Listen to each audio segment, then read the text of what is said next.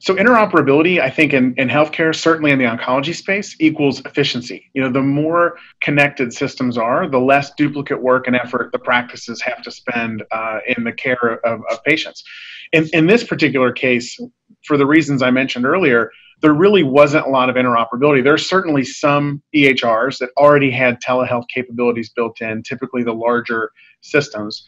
But most of the EHRs used by COA practices and my clients did not have any direct integration with a specified telehealth platform. So what that creates is there's essentially some duplicate work where you have to schedule a visit, say, in your practice management system, and then you also have to create a visit in the telehealth platform.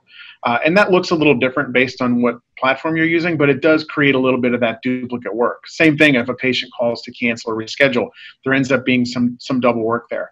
There's also, I think, a lot of emerging opinion about how do you document a telehealth visit. So certainly providers are still documenting in the electronic health records, but what do you do with the video that can be captured in a telehealth visit? Do you save that? Do you make that part of the record? With billing codes, now that CMS has started to move forward and provide some parity and reimbursement, how do you have the telehealth platform effectively communicate with the practice management EMR such that the billing codes can be passed automatically, reduce the possibility that a code is missed and not billed, and also, again, just reduce the double effort on the practice? So the answer right now is I think that interoperability is immature.